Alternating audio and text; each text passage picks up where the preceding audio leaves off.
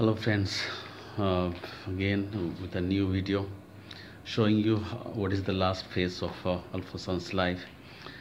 Uh, my roommate who also left Forsan together with another 18 of us, uh, and he has already left. So this is his bed. He has just left the bed in this way, and I am left alone. Most probably I'll be leaving in few days time, and I have to start a life all over again. Life is not so boring because we have achieved so many things in the course of time that we stayed here in Forsan. Plenty of memories. We are going to take them back to our home country.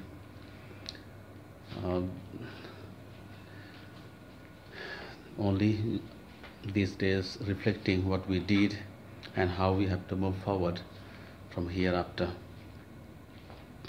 So these kind of thoughts are going on in my head, and the packing has already been done from my end. Just I am waiting for the day to fly back to my home country.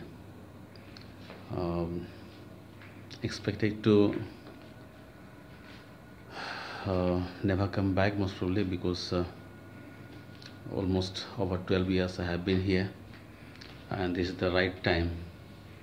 I don't owe anything to anybody, and that is the good thing, because what I saw with my colleagues, some of them might have or know them that they have already taken huge loans to construct house, and still they have to pay. One friend of mine who had taken loan from here, this UA bank, and when he finally left, he had nothing left to take back home. I mean to say money. So that is not the case with me. I stayed here for over 12 years. That means the last May I completed 12 years, and the gratuity I will be having that can sustain me